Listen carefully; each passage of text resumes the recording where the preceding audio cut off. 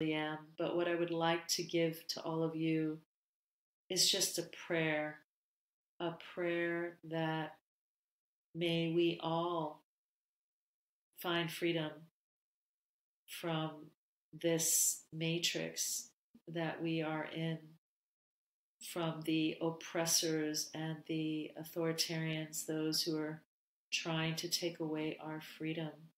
May we all find freedom. And may all this unconsciousness that is rearing its ugly head in the world, may it all be transmuted, dissolved, and dissipated, so that we as humanity can step forward and have a better world, a much greater world, in which we are all joined together and living harmoniously